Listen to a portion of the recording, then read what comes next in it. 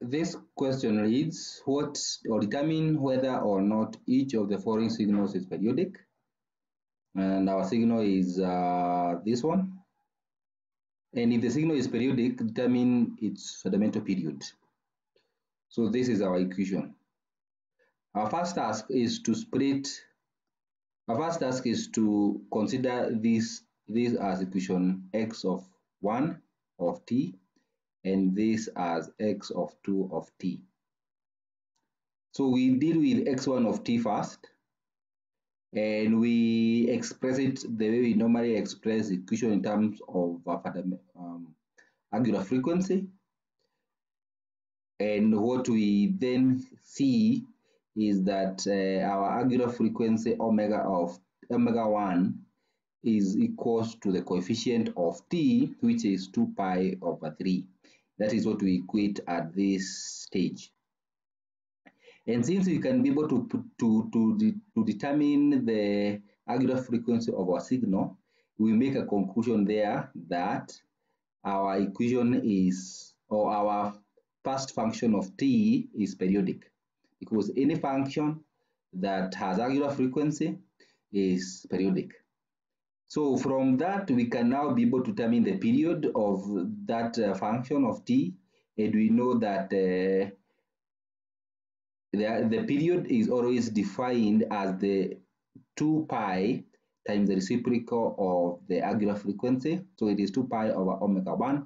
And since we know what our omega 1 is, we can always be able to express, evaluate that, because it's 2 pi or 2 pi divided by 2 pi over 3.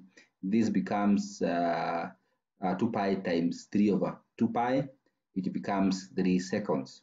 So we evaluated the second function of time, which was x2 of t, and we say that we are able again to point out or to pick the angular frequency as being a coefficient of time, which is pi over 8, and therefore we have just seen that pi over 8 is equals to omega 2, and see again we make that conclusion that that function is periodic. Having said that, therefore, we can be able to determine the period by saying that the period is 2 pi times the reciprocal of omega. And therefore, what we find is that our second period is 16. Now, to determine the periodicity of x of t, now, which is a function, which is a sum of two functions, x1 and x of t, or x2 of t, what we do need to do is to apply the condition that says that the ratio of period 1 and that of period 2 expressed as such should always give you a rational number. A rational number is our condition. A rational number means that is a number that can be expressed as a fraction of two whole numbers. So there are no decimals here. If they are going to be two whole numbers, then we say that that condition is met and that number is a rational number.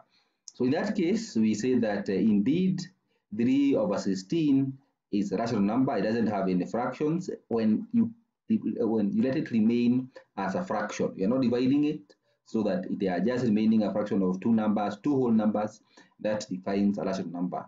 So while having said that, therefore we say that our function is periodic if the one number was giving us a value that cannot be expressed as a function of whole or two whole numbers, then our function would have been said to be not periodic. But since it is a rational number, then our function is of t is periodic, and therefore our period is actually going to be the greatest common factor of these two numbers, which is simply obtained by the smallest factor that is common to both is the one that we obtain as follows. But it is very simple. We just do something like this. Express T1 as a function of T2. We're going to find T1. So we do cross multiply. We find times 16 is equals to T2 times 3.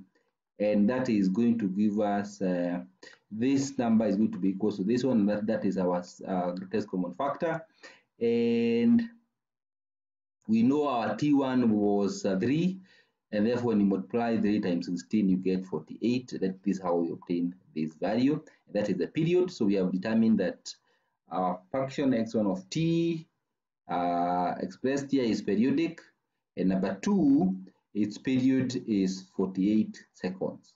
So when you draw this function, it will be repeating itself every 48 seconds.